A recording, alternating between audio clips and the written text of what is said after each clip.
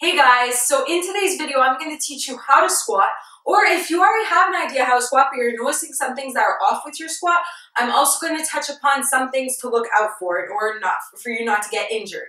So if this is your first time landing on this channel, I'm Alexis from FlexisFitness.com. I'm a personal trainer and movement coach with over 6 years of experience in the health and fitness industry. And at Flexis Fitness, we make sure to teach proper fitness. And that means we start right from the basics with fundamental movements such as the squats before advancing to other complicated movements. So in today's video, I'm going to teach you how to squat properly and the things you need to look out for in order to stay in amazing shape all year round without getting injured. So let's get into it. So the first thing we're going to cover in this video is getting the most out of your squat by having the proper mobility. So there are two key areas that commonly most people lack mobility in, and that's your thoracic spine, which is basically your mid-back, so it's up until your ribs, and your hips. So the first thing we're going to do is we're going to roll out our thoracic spine. So over here I have a peanut ball, and you could do this with a foam roller too. So a foam roller you could find at most gyms, and if you don't have a foam roller, let's say you're working out at home and you want to do this, then I highly suggest purchasing a foam roller or a peanut ball in order to do this. So I'm going to show you how to do this right now. Okay, so the T-spine roll, also known as the thoracic spine roll, is something that you want to do because oftentimes you may notice in your own squat, but because we're hunched over throughout the day, we're on our computers, on our phones, we tend to go into spinal flexion. So that means our spine kind of curves forward in the squat. So in order to avoid that, you want to put this in between your shoulder blades in order to loosen up those muscles and free that range of motion to get into spinal extension. So I'm going to demonstrate first. So you're going to take your peanut ball or your foam roller and you're going to put it in between your shoulder blades. So I like to put it on the ground first. It's kind of hard to get it there, so you may need help the first time. Ask somebody and make sure that both sides of the balls are on each shoulder blade. So from here, you're going to go into a glute bridge. So you're going to simply raise your hips upwards and you're going to give yourself a big hug. And now I'm just going to think about rolling side to side. And then I'm going to breathe out and relax into it. So then I would want to move down all the way up until my ribs, so the start of my ribs, and keep on doing that. So by doing this, you'll allow more spinal extension and avoid rounding your shoulders in the squat. So if you notice that you tend to round your shoulders in a squat, this will help you. So the next thing we want to address for mobility is tightness in our hips. So if you've noticed that in your squat you can't go deeper than, let's say, 90 degrees, chances are you have tight hips and you're lacking hip flexion. So the next thing I'm going to show you is going to address that tightness. So you're going to place your feet a bit wider than shoulder width, and your feet could be slightly turned out. Your foot positioning also depends on your hip mobility. So I'm going to turn my feet out slightly, and I'm going to place your arms out in front of you, roll your shoulders back, and think about bringing your rib cage towards your pelvis. You want to keep your core tight so that you don't lose that spinal positioning. So now I'm just going to simply lower myself down, and from here, I'm going to think about keeping my chest up. So again, I don't want to round forward because we just rolled out our thoracic spine, and I want to think about staying in good position. And I'm going to think about bringing my elbows towards my knees. So from here, I'm going to do 5 reps pushing my knees outwards. Notice here that as I'm pushing my knees outwards, I'm not moving my feet. So my heels are staying on the ground and I'm simply just moving my knees outwards. So I'm going to do 5 reps with both knees. Then you would do 5 reps with the left knee and left elbow only. And then 5 reps with the right one. So I'm going a bit quicker than usual here, but you'd really want to take your time with this. And each rep, you'd want to think about pushing it outwards a bit more to really work through that range of motion. Then the last one you'd want to do is without your elbows. So you're going to think about using your glute muscles to push your knees outwards. So you're gonna bring your arms out in front of you, and staying in this deep squat position, I'm simply pushing my knees outwards using my glute muscles. So notice I'm not bouncing up and down, I'm staying in this position. And 5. Then lower yourself down slightly and come back up slowly. So if it's your first time doing deep squat hip openers, you could take a break between the sequence. So you could do 5 reps with both knees, stand up, take a break, then do the left side, right side, take a break, and then finish off without using your elbows to push your knees outwards. Because it does feel a bit tough at the beginning, especially if you do have very tight hips. So the last thing that we're going to do in the mobility warm-up is deep squat thoracic rotations. So although you're not rotating in a squat, it's important to do the thoracic rotations because, again, we're trying to loosen up the thoracic spine. So just to explain again why we want to be doing this, it's because if you're going into a squat and as you squat down, you're curving forward, you're automatically putting a bunch of pressure and strain on your lower back. So then that leads into low back pain. So the squat isn't the problem with that. It's how you're performing the squat and what's limiting you from getting into proper position. And then again, for the hips, if you're lacking hip flexion, you won't be able to go deep down to your squat. And once again, you're going to put a lot of strain in your low back and your knees. So that's why we want to do all this before doing the squat. So now we're going to combine the thoracic rotation and the deep squat. So once again, you're going to place yourself in the deep squat position. So remember, feet are a bit wider than shoulder width, arms out in front of you, roll your shoulders back, brace your core. So think about bringing your rib cage towards your pelvis. And now lower yourself down while keeping the core engaged.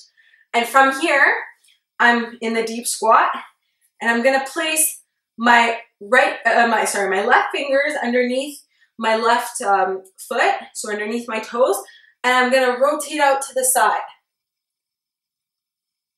And same thing with this one. You want to do it slowly, and you want to try to keep your chest upright as you rotate. And another thing you can think about doing is as you rotate to the opposite side, you can use, so right now I'm using my right arm, I'm pushing it against my knee to help me twist to the side. And then once again, you'll lower yourself down and rise up slowly. So you'll want to do 5 reps on each side. So now we just finished our mobility and we loosened up all the right areas that we needed to.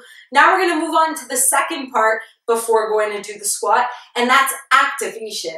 So you want to learn how to activate your glutes particularly, because a lot of times when people do movements such as squats or deadlifts, they're not engaging their glute muscles. So they don't know how to engage their booty properly, and that takes away from building their booty because they're not working it. Those muscles are completely turned off and they're compensating by using other muscles instead.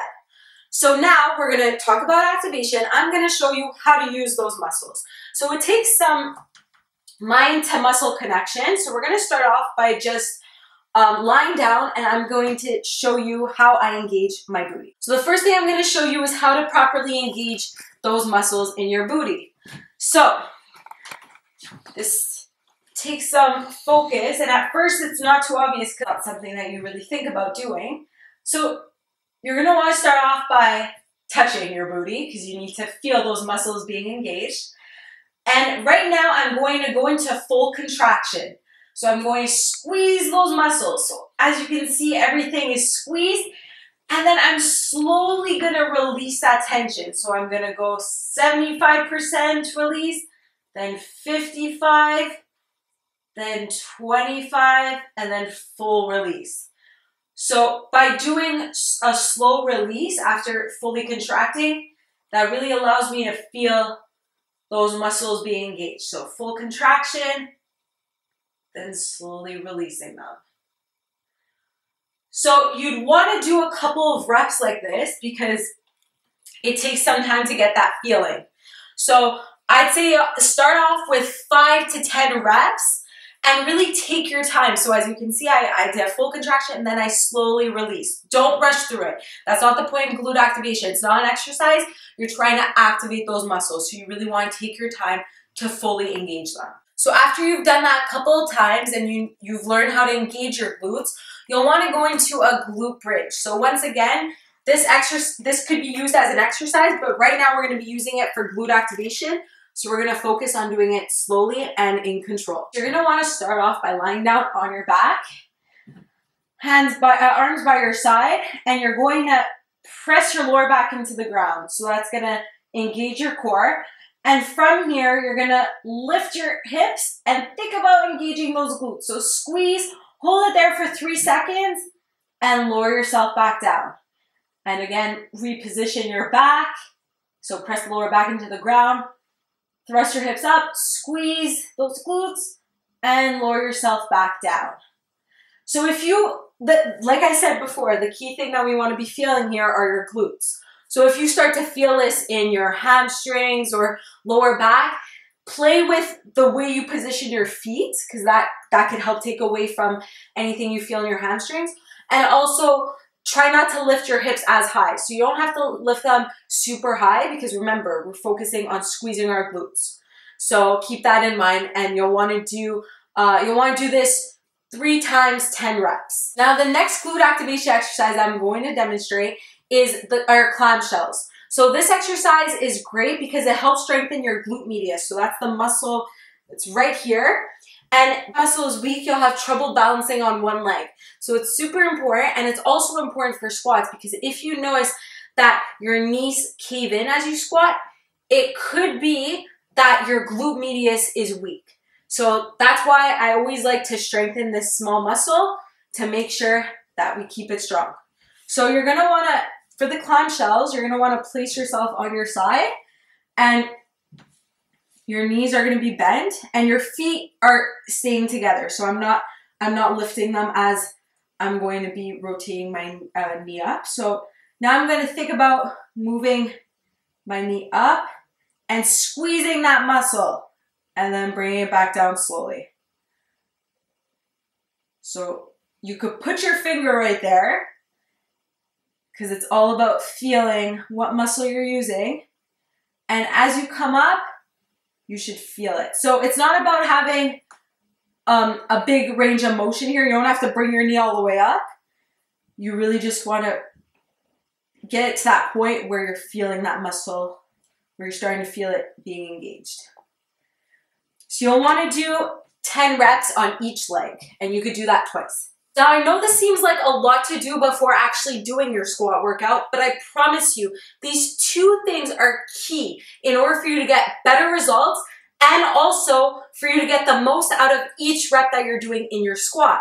Because by loosening up those areas that we discussed at the beginning and by properly activating your glute muscles and knowing how to engage them, this will transfer over to when you're actually doing it in your squat.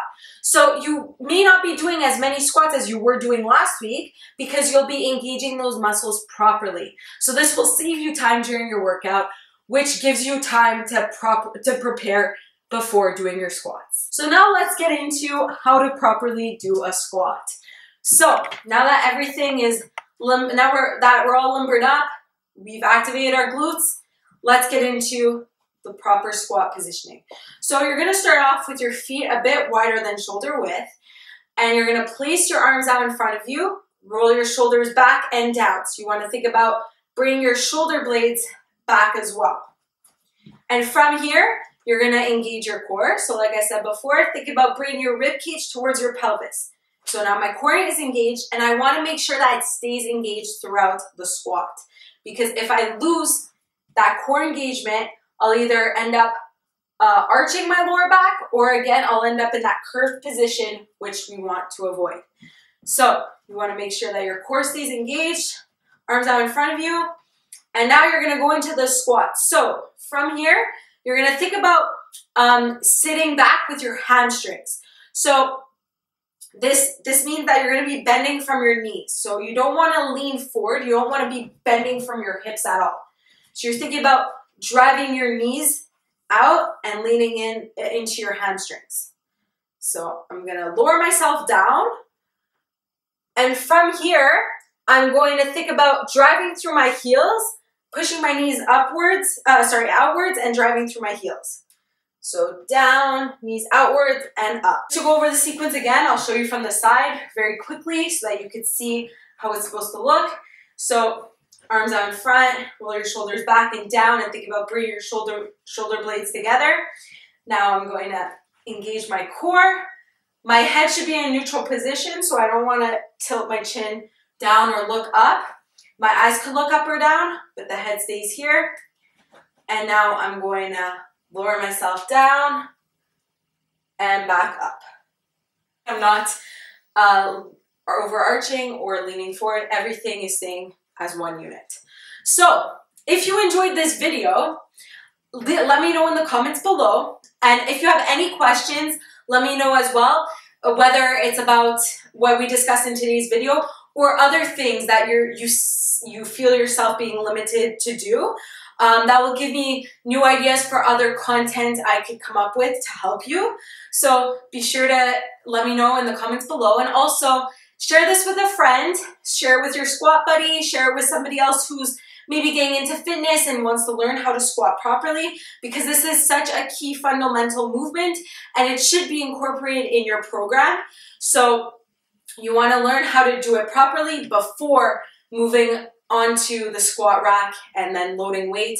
You have to get the body weight squat down packed and make sure that you have the proper mobility and you know which muscles to engage while doing it.